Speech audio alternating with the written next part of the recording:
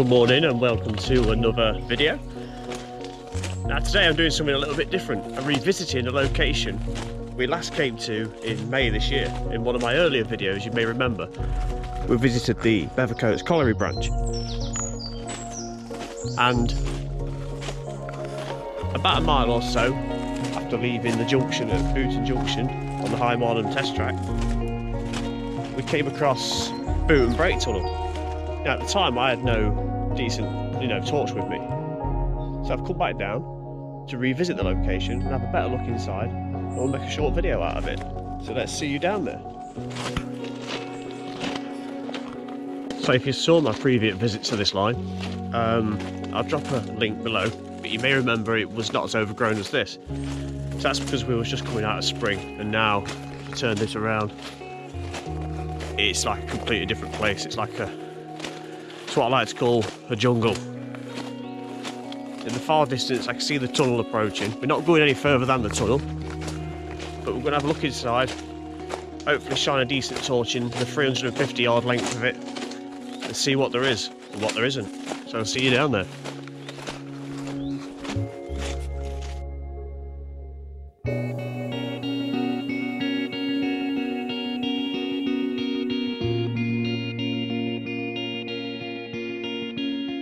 We're now at the southern portal of the tunnel.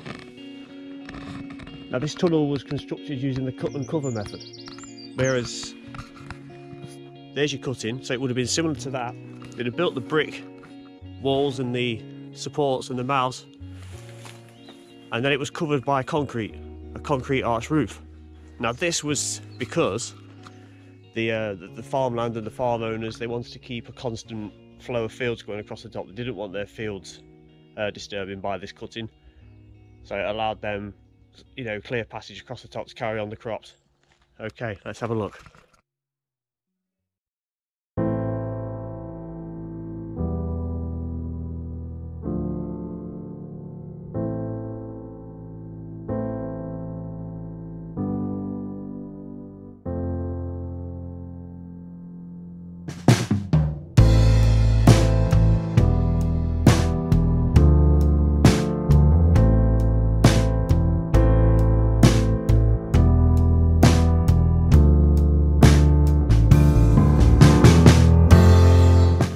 Okay, let's head on inside.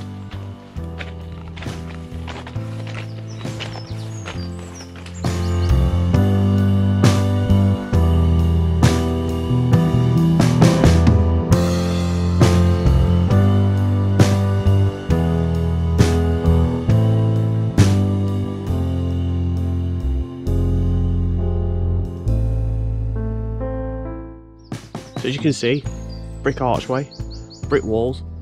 We've just been looking at that huge crack up there. The walls are at a slight slope. Don't know if we can do it justice. But if we look at it like that, you can just see a slight angle on both sides.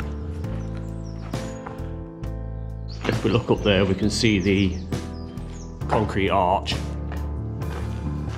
It's very black. Some numbers there. Looks like number 57. Not sure what that means. A little bit more just there. So all the track's gone. There's the first recess. Now they're staggered on both sides, all the way from either end of the tunnel. I don't know if you can make out the imprints of where the sleepers were as well. It's a real shame that the track had to be lifted.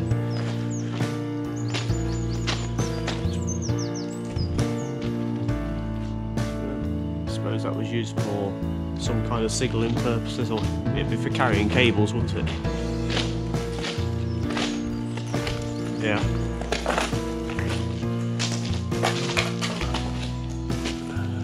Look at the soot-stained roof.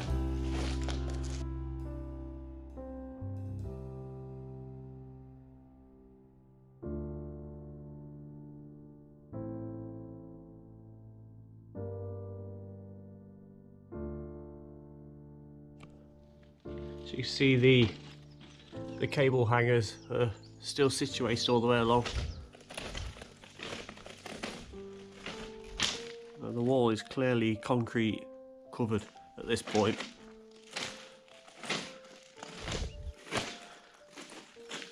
No sign of anything like a sleeper or a rail anywhere. So about a third of the way up we've got this. It looks like a drain cover of some sort that's just hanging there. It's hanging off one of the old cable carrying hangers. So yeah, that looks like that's been there a long time. But to me, I mean, if anyone wants to suggest what else it could be, but I can imagine that would have been somewhere being used as a drain cover. Interesting.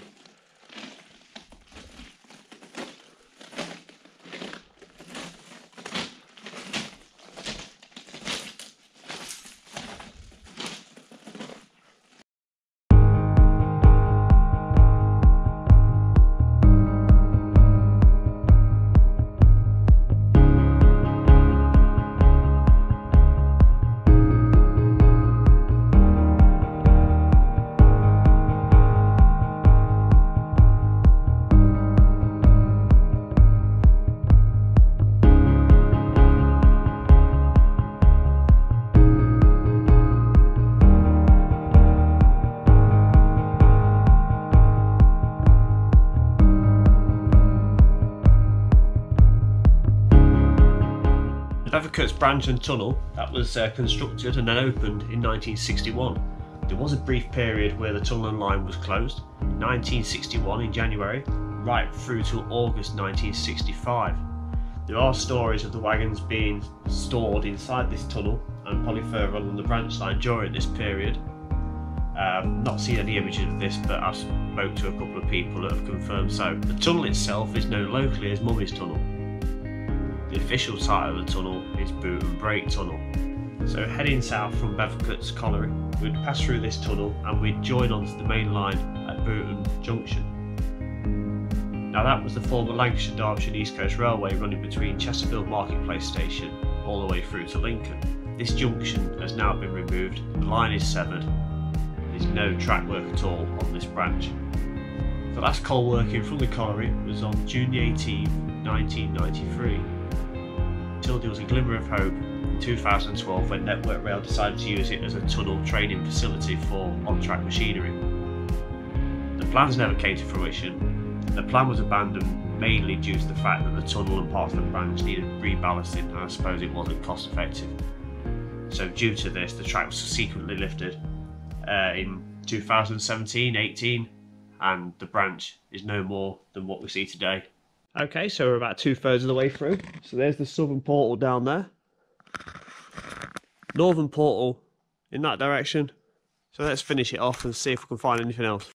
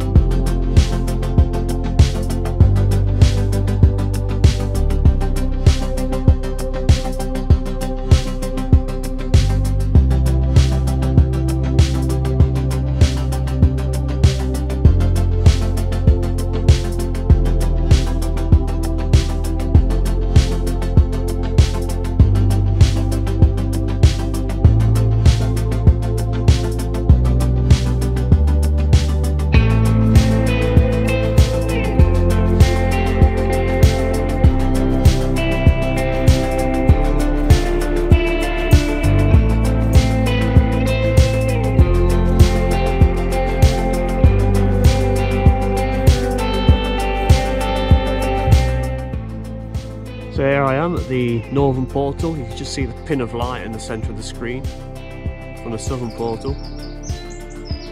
Okay, I hope you've enjoyed this video. Got another tunnel video coming up soon. We're off to Spinkhill Tunnel in Derbyshire, which is also on the Lancashire-Derby East Coast Railway. I'm also lucky enough in 2 weeks' time to be going into Catesby Tunnel down in Northamptonshire. So, I hope you enjoyed the video. Look forward to seeing you next time. Take care, bye bye.